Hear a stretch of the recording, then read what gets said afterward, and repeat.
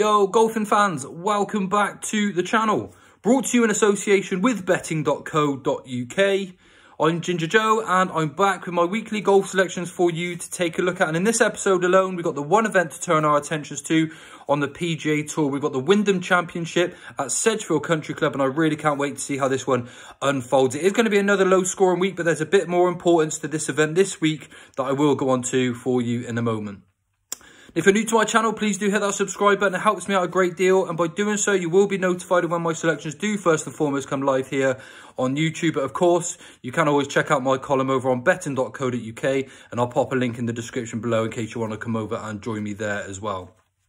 Now, before I go on to the selections, a little bit of a background about myself. I'm an ex-tour professional, so I've got some playing experience, and I'm now putting that to good use by trying to find you the player that I think is best suited to the course every single week that we find on tour. And I've got a decent squad for this week, with the lowest price actually being at 50 to 1. So some pretty nice shouts for this week, and hopefully we can get ourselves a little bit more profit heading into the rest of the season.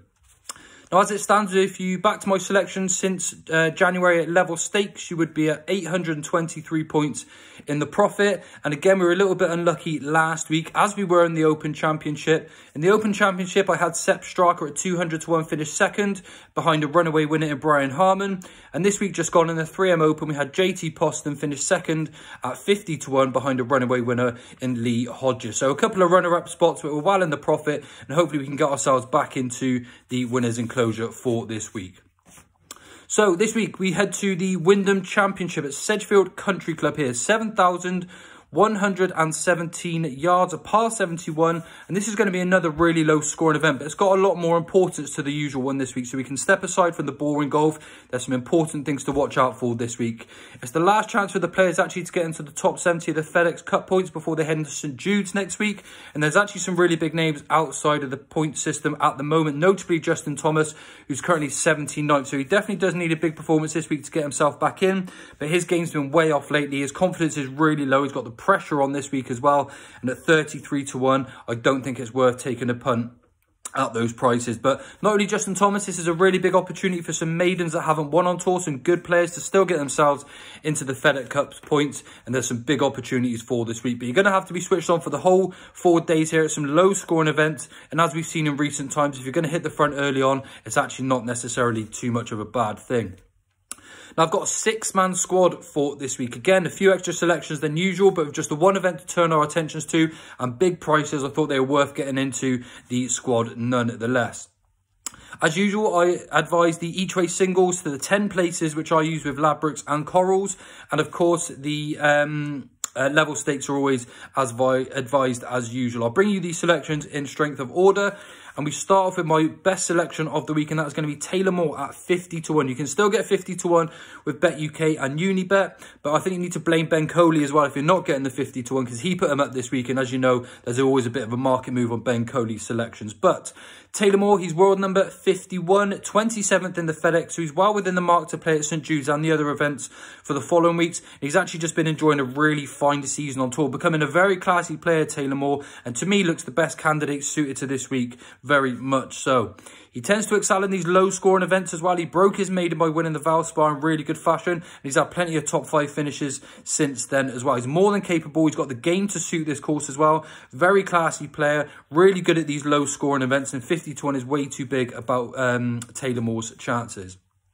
Before I go on to some of the other selections, just a thing to note for your home studies as well. I think a couple of the events that bode well for this week as well, if they played well on the John Deere, the Travellers, the Canadian, maybe even the Rocket Mortgage, those sort of courses will suit very well to those players coming into this event in similar form. Really good low scoring events and pretty tough courses at the same time. You really need to be dialed in with your approach play, and of course that putter needs to be rocking as it always does. But selection number 2 is going to be Chris Kirk at 50 to 1 as well. World number 41, another player well within the FedEx Cup points at the moment. He is set in 26th position, and he's a 5-time winner on tour. He actually won the Honda Classic in February to make it his 5th win. And similarly to Taylor Moore as well, I think he's going to be really well suited to this course as well. Not only has he won this year, he's had plenty of top 5s. He finished top 5 in the Sony, the American Express. He's got some really good other scoring events to go with it as well. He's a very good iron player, Chris Kirk, which I think will bode well for him this week. And he's pretty decent with a putter as well.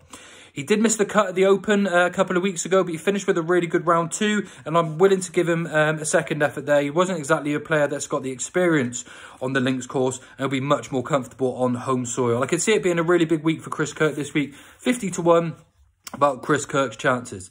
Selection number 3 is Mark Hubbard at 70 to 1. World number 85, 58th in the FedEx Cup standings. A player that hasn't actually won on tour just yet, but he's been very consistent this year to get himself into 58th spot in the FedEx Cup standings, and he's just been getting better and better as the season's gone on. He finished really well at the John Deere and also at the Canadian, and he's also got 4 top 10s in his last 8 starts. He really is a player in form, and he is going to break his maiden soon enough. It just wouldn't surprise me if this week was that week. Going to expect another solid performance again from Mark Hubbard. He's nice and consistent, really good with a putter, decent with approach play, good enough off the tee, got plenty of open spaces in this course. I think 70 to 1 is too big for the credentials that Mark Hubbard has on offer.